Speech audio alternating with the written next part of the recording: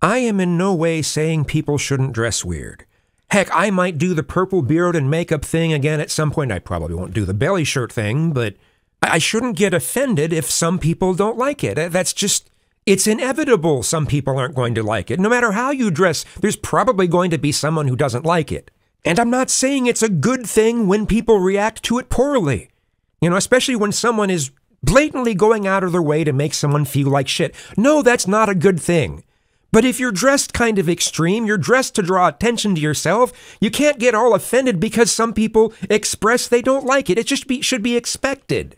If you're making a visual statement, you need to have a thick skin about it. If you can't take the criticism, then don't go out of your way to push the envelope.